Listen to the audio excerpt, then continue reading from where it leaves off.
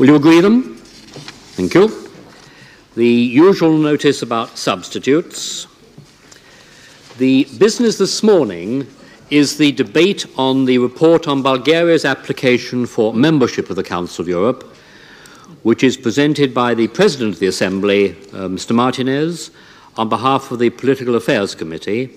That's document 6591, with an opinion presented by Mr. Columberg on behalf of the Committee on Legal Affairs and Human Rights, document 6598, and an opinion presented by Mr. Rathbone on behalf of the Committee on Relations with European non-member countries, document 6597. The list of speakers closed at 5 o'clock last night. There are 26 names on the list.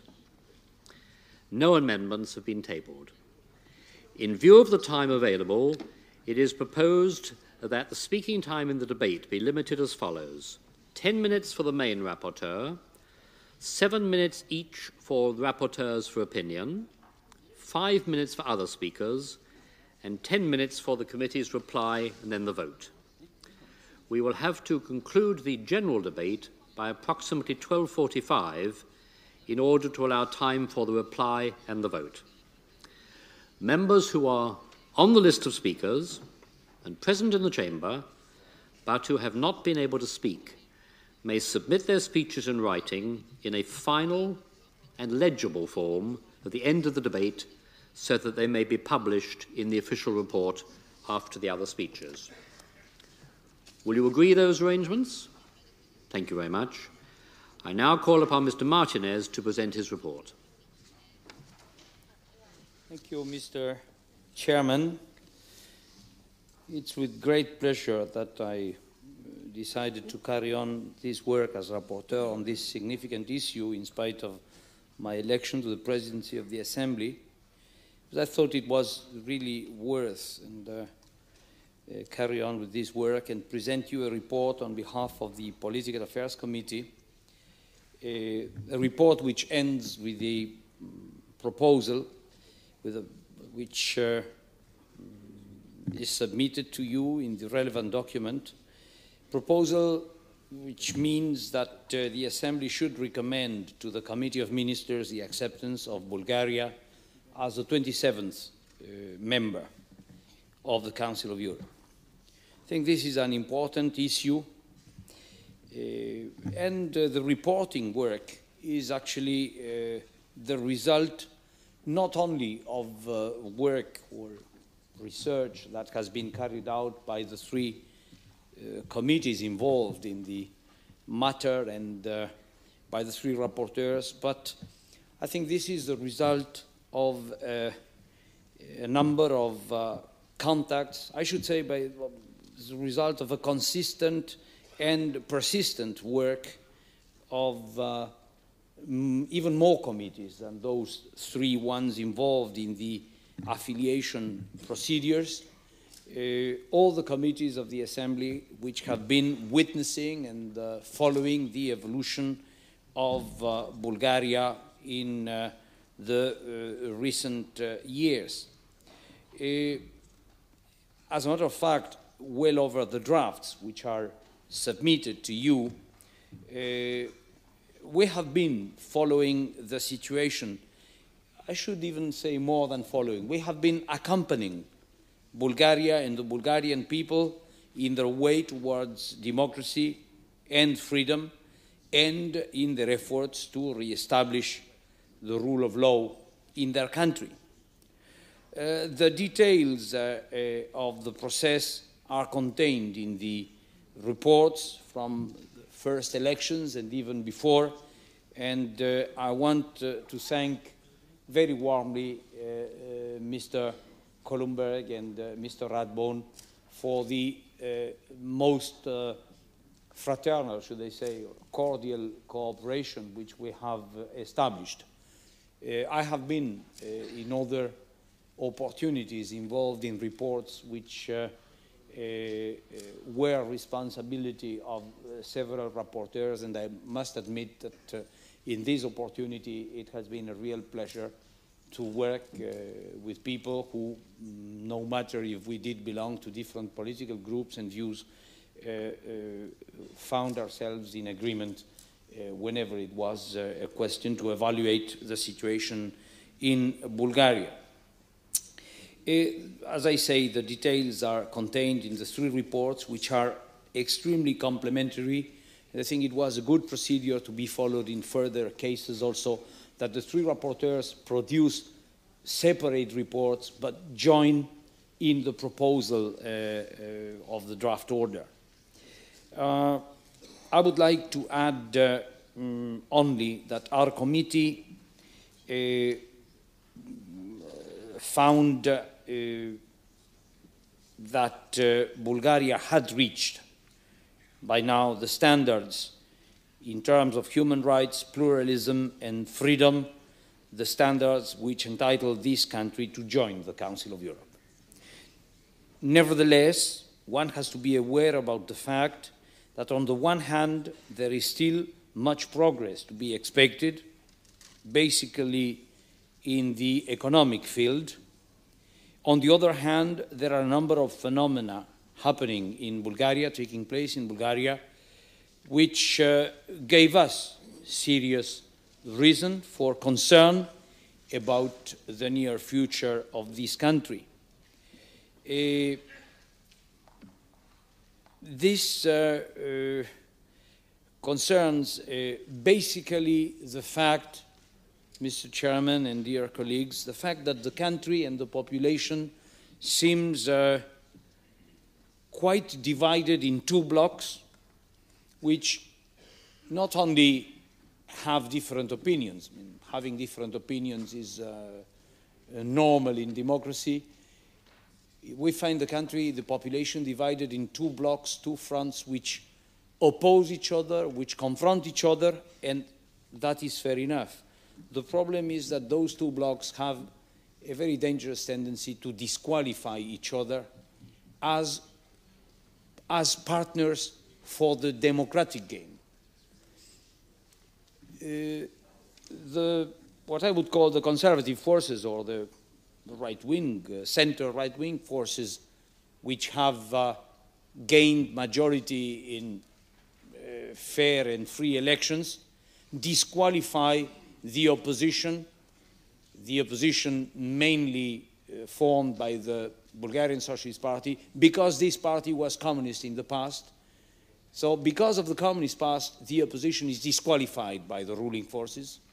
And the ruling forces are disqualified because of suspicion that it may behave in a totalitarian way in the future. So because of the past and because of the future, those blocks are disqualifying each other for the democratic game which takes place in the present. And this is certainly bad and creates tensions which fortunately are solved by common sense here and there.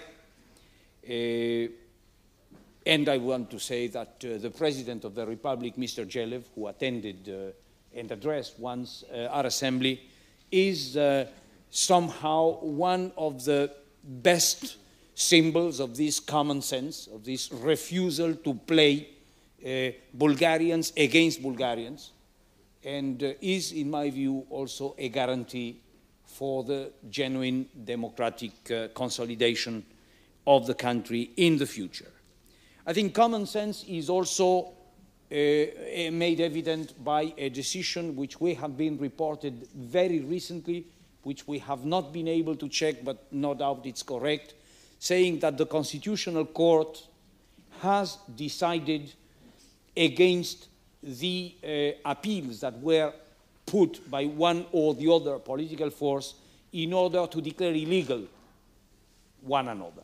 So fortunately, the Constitutional Court seems to have settled that all of them have the right to play, and that in the future, as it should be in democracy, it's not one force that disqualifies the other, it is the people with their votes in the voting boxes, it's the people that qualifies and that says who has the right and who has the weight to play in democracy.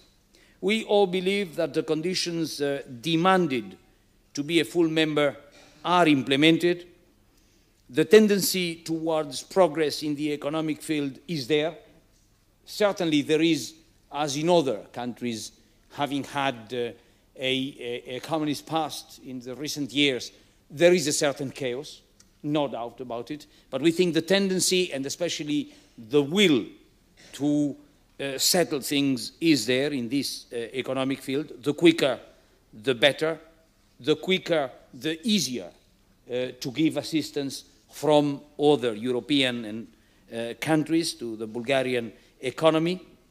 And I believe also the entrance of Bulgaria in the Council of Europe, which, by the way, all political forces asked us, majority, minority, and even non-parliamentarian forces, will accelerate this process and will accelerate also the process to bring tolerance and recognition, and therefore consolidate the democratic rule.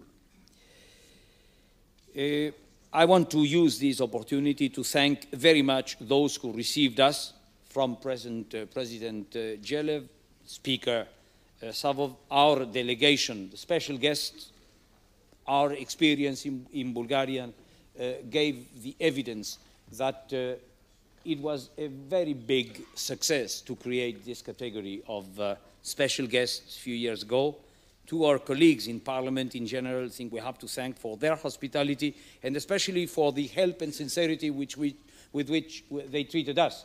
Sometimes I wouldn't like to say that they were too sincere, but I think they were getting absolutely naked in front of us, showing us the problems, showing us their problems in a way which was even embarrassing sometimes, because we were tending to tell them, well, we also have problems. It's not only you who have those kind of problems. Democracy is a process in which we are all learning and progressing naturally. Mr. President, dear friends, well, it's a beautiful country, brave, peaceful, intelligent people, and they will be a serious contribution for stability also in the region and within the Council of Europe. Thank you very much, Mr. Chairman.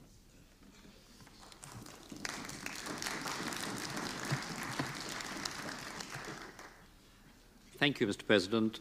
I now call on Mr. Columberg to present the opinion of the Legal Affairs and Human Rights Committee for 7 minutes. Herr Präsident, meine sehr verehrten Damen und Herren, der Ausschuss für juristische Fragen und für Menschenrechte hat das Aufnahmegesuch Bulgariens sehr eingehend und sehr gründlich geprüft. Unsere Besuche, unsere Gespräche und die Ergebnisse unserer Abklärungen sind in unserem umfangreichen Bericht enthalten. Ich persönlich hatte das große Vergnügen, 4-mal Bulgarien zu besuchen, 2-mal als Wahlbeobachter, einmal mit unserem Rechtsausschuss und einmal mit den Berichterstattern, Herr Martinez und Herr Rathbone. Dadurch war es mir möglich, einen vertieften Einblick in die politischen, wirtschaftlichen und sozialen, gesellschaftlichen Verhältnisse dieses schönen Landes zu gewinnen. Aus Zeitgründen muss ich mich hier im Plenum auf einige Schlussfolgerungen beschränken.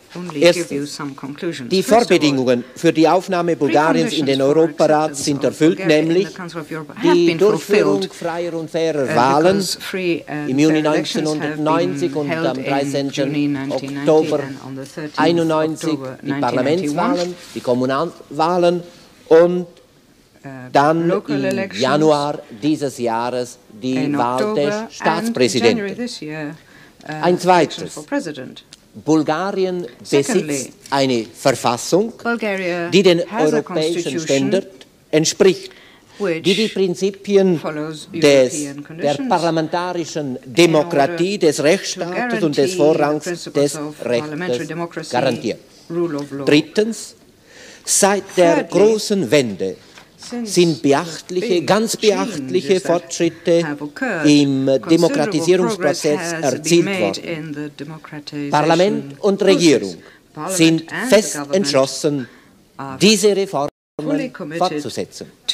Viertens. Seit Oktober 1989 konnten einige wichtige Errungenschaften realisiert werden, zahlreiche Maßnahmen zur Beachtung der Menschenrechte, der politische Pluralismus, die Parteienvielfalt, heute bestehen über 40 politische Parteien, die Pressefreiheit, ein besserer Schutz der Minderheiten, der ethnischen Gruppen, insbesondere jener türkischer Muttersprache, der Vorrang der internationalen Verträge, dieser Grundsatz von eminenter Bedeutung ist in Artikel 5 Absatz 4. European non-member countries. Chairman, thank you. It is perhaps just worthy of note before I say my few words that it is good to see, as members of the observer delegation from Bulgaria, representation from all three of the parliamentary parties. And that, I think, is indicative, as nothing else could be, of the way in which Bulgaria has moved into democratic practice and shows it in our Assembly. And welcome to those observers, if I may please extend that welcome on behalf of the Assembly.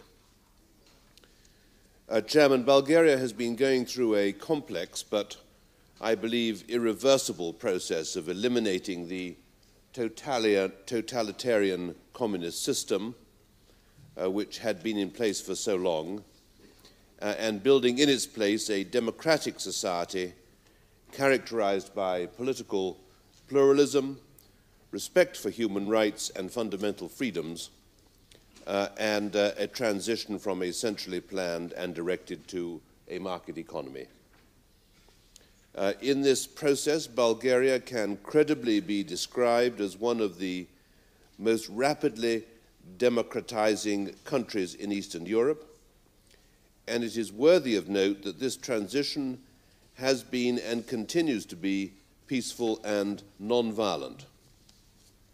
In my own visits to Bulgaria and in my talks with Bulgarian people and representatives of Bulgarian people, I have been struck by the mature comprehension and the extreme patience with which they face the inevitable hardships and deprivations which have accompanied this change of system. In considering these reports and in deciding whether to support Bulgaria's application to become a full member of the Council of Europe, this Assembly must recognize and appreciate those achievements. Furthermore, Bulgaria has shown it respects the rights of people to self-determination in other countries as well as in its own country itself. And it has not taken any advantage of the difficulties in any of its neighboring or other countries. Rather, I think that we can say that it has worked for improved bilateral and multilateral relations with other countries as part of the CSCE process.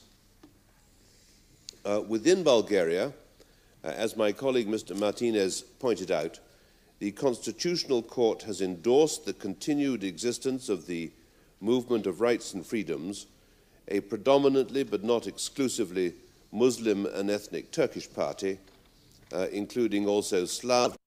Dans ce débat, de saluer la délégation bulgare et de dire à ses représentants combien nous nous réjouissons de savoir qu'ils vont bientôt siéger parmi nous en tant que délégués d'un nouvel État membre. Ce n'est que justice, en effet, car nous avons suivi avec une particulière attention les événements qui sont intervenus en Bulgarie au cours des 3 dernières années et qui ont jalonné la marche courageuse de ce pays vers la constitution d'un État de droit, garant de la démocratie pluraliste et du respect des droits de l'homme, autant de faits positifs qui ne pouvaient qu'inciter le Conseil de l'Europe à adopter une attitude des plus favorables à l'entrée de la Bulgarie dans le creuset des nations d'Europe. Je voudrais à cet égard rendre hommage à nos collègues des commissions compétentes pour les efforts inlassables qu'ils ont accomplis en vue de cette adhésion que nous allons aujourd'hui approuve. Comme le rappellent d'ailleurs nos rapporteurs, c'est dès janvier 1991 que tous les partis bulgares se sont mis d'accord sur un programme de réforme économique et institutionnelle. Une nouvelle constitution a été alors adoptée par l'Assemblée nationale le 12 juillet 1991.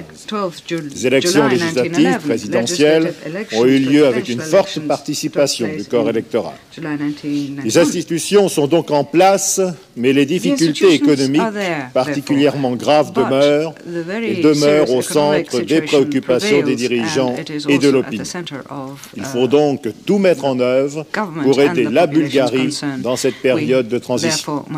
C'est le seul moyen de donner leur chance aux nouvelles libertés dans ce pays si proche de nous, historiquement et culturellement, situé au cœur d'une région de l'Europe au riche passé, mais aussi enclin à toutes les déstabilisations.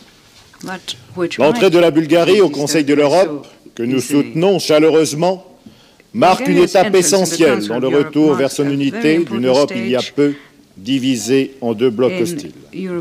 Déjà, des étapes importantes ont été franchies dans la contribution de la Bulgarie à nos travaux, et nous les seuls.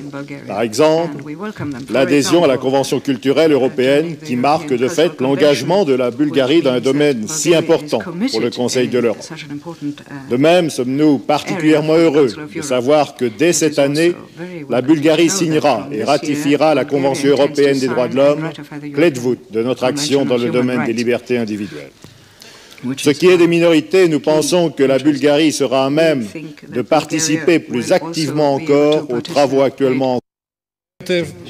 Ja, Frau Generalsekretärin, meine Damen und Herren, zuerst möchte ich im Namen der bulgarischen Delegation bei den drei Berichterstattern, bei den neu gewählten Präsidenten der Versammlung, Herrn Martinez, bei Herrn Columberg und bei Herrn Rathbone für die wertvolle und ausführliche Beiträge ganz herzlich bedanken. Wir bedanken uns auch bei der Generalsekretärin des Europarates, Frau Lallumière, die in diesen 2 Jahren Bulgarien 3-mal besucht hat und eine wichtige Freundin unseres Landes geworden ist. Vielen Dank auch allen Kollegen, die im Rahmen der verschiedenen Ausschusssitzungen Bulgarien besucht haben. Die 3 Berichte, die uns vorliegen, zeigen nicht nur Sympathie und ein Vertrauen zu der demokratischen Entwicklung in unserem Land.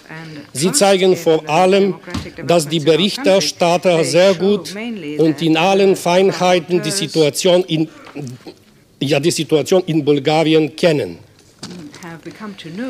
Ja, zusätzlich möchte ich nur 2 kurze Informationen vom politischen Leben Bulgariens in den letzten Wochen mitteilen. Am 21.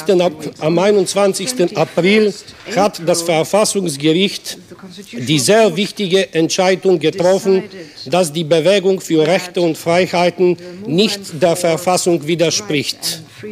So wurde endgültig die Stelle und die Teilnahme der türkischen Minderheit im politischen Leben gesichert, als eine Garantie, dass bei der Demokratisierung Bulgariens keinen Rückweg gibt. Vor 2 Wochen hat das bulgarische Parlament das wichtigste Gesetz für die Wirtschaftsreformen verabschiedet, das Privatisierungsgesetz. Dieses Gesetz wurde mit einer vorwiegenden Mehrheit von allen politischen Kräften unterstützt und gibt die Hoffnung für eine seit langem erwartende Verbesserung der Wirtschaftslage in Bulgarien. Natürlich, als Vertreter des regierenden Union der demokratischen Kräfte will ich auf keinen Fall unsere großen Schwierigkeiten verstecken. Es ist unheimlich schwer, ein so undemokratisches System wie das kommunistische in einer kurzen Zeit und nur mit demokratischen Mitteln zu beseitigen. Das werden alle Kollegen aus den ehemaligen sozialistischen Ländern mit vielen Beispielen bestätigen können. Political balance in the European and global international system based on force, fear and division is gone. And the process of introducing another political balance built upon trust, mutual security and integration is underway. Bulgaria's positive answer to Hamlet's eternal question to be or not to be is entirely related to United Democratic Europe, to the political phenomenon which is the substance and aim of the Council of Europe. Serious political differences in various fields exist in my country, but there is a common political interest which enjoys a national consensus. It is New Europe, Europe of solidarity, where the role of the Council of Europe could hardly be overestimated. At a time of the most considerable continental reconciliation, Europe has an even greater world emanation. I am convinced that in global perspective, the effect of Europe, or the patent of Europe, will be increasingly spoken of. What I mean here is the ability of the old continent to realize its unity and its inseparability from the world. In other words, that is Europe's ability to build bridges inside itself and to throw bridges across to the rest of the world.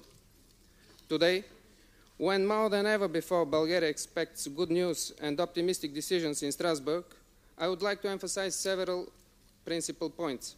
Firstly, during the past 2 years, the Republic of Bulgaria, which is a peaceful and comparatively stable oasis on the Balkans, managed in a non-violent way to meet the requirements for full membership in the Council of Europe. A multi-party political system has been established and is functioning at the central and local level as a result of free and fair elections. A new democratic constitution, which guarantees the fundamental human rights and freedoms, was adopted. Its basic principle is the priority of international law over national law. The major procedural requirements were met. 3 of the main committees from the Council of Europe were in session in Sofia. Several conventions open to non-member countries were ratified. The names of the senior representatives, Mr. Miguel Martinez, President, Ms. Catherine Larumiere, Secretary General. The names of the 3 rapporteurs are well known in Bulgaria and have a high reputation. I take this occasion to express my gratitude for their hard work and for their objective assessment. Secondly, we have a consistent position on the Council of Europe, and that position will remain unchanged. For the major values of modern European democracy. Thank you. To the contrary? Abstentions? I'm delighted to announce that the draft opinion contained in document 6591 has been unanimously adopted.